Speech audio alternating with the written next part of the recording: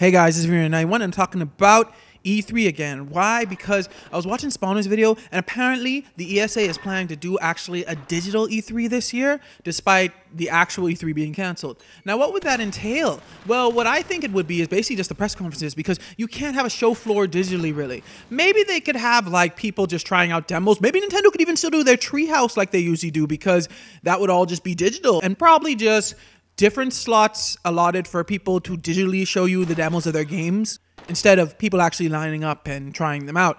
So I think this is good, mainly because indie devs, as I pointed out in my last video, probably now can have like an actual platform for their indie games. Because when events like GDC and E3 get canceled, I think the indie devs suffer the most because that's their big platforms, I feel like. That's the places where they could show to basically the world because a lot of people watch E3.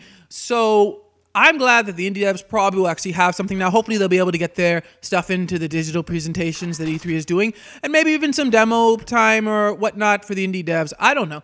But it is good to see that the ESA seems to want to try at least to still semi-save E3 this year. Yes, the actual show floor and everything will be canceled, but at least it seems like they want to actually still have the event, even if it's just a digital event.